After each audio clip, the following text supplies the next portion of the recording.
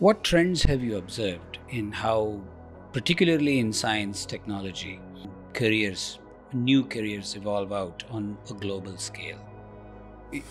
The information and communications technology revolution, which scantily existed 50 years ago, digitalization now accounts for 25% of global GDP. 13% of India's GDP is in the information technology or business outsourcing sector. That's millions of jobs.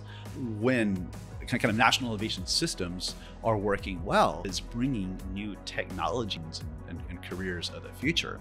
The innovation system essential to enabling these new types of occupations and skills to enter into an economy. And with regard to digitalization in particular, we were just talking earlier about digitalization in manufacturing.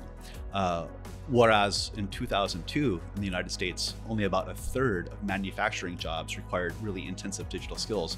Now it's close to 60%.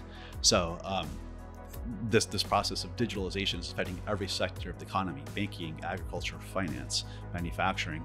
And I think that is going to create a lot of new opportunities for those in India and globally who are educated to take advantage of AI and the web search, et cetera, because these are the technologies that are foundationally reshaping the global economy.